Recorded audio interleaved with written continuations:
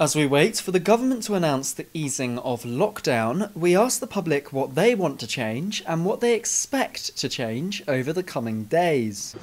Well, I think it's going to be quite simple easing that's going to happen. I don't think it's going to be anything too drastic. I think it's going to be quite straightforward stuff, kind of lifting the restriction and allowing you to see maybe, I believe opening it up to like another household maybe.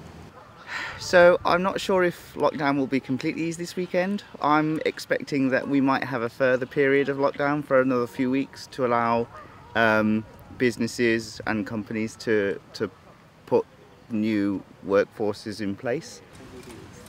Yeah, I do think lockdown will be eased, probably too soon. 30,000 deaths in the UK, highest in Europe at the minute by a country mile. In terms of what will be eased, I think it's pretty much every business is going to be desperate to reopen in whatever circumstances they can. So I'd imagine it'll be like the pubs, cafes.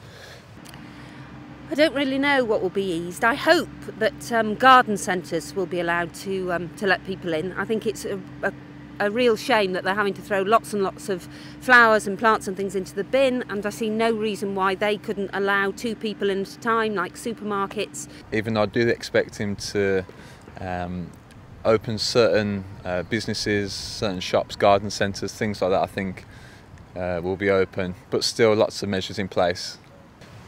Well, parks seem open to me. I mean, it's not exactly closed in air at the minute, so I'd imagine it's going to be everything. That'll just kind of trickle through and people will be desperate to get to McDonald's all over again.